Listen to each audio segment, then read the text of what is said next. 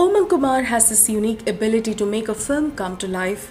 He did it in Mary Kom and he has done it in Sarbjit, the story of a farmer in village near Punjab, and his sister Dalbir Kaur who fights for her brother till the end.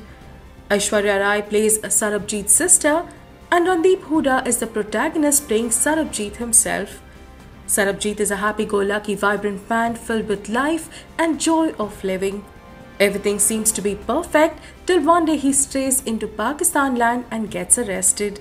The story takes a turn here and suddenly Joy's family is subjected to a lot of aggravation, tension, anxiety and emotional trauma.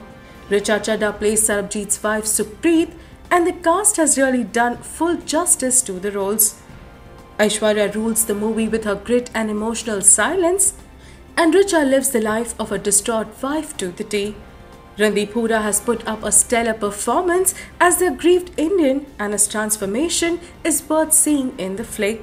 Oman Kumar has done justice to the story and the actors only have proved that if one lives the character, viewers can feel it. Way to go to the entire team of Sarbjit. We give it 4 stars.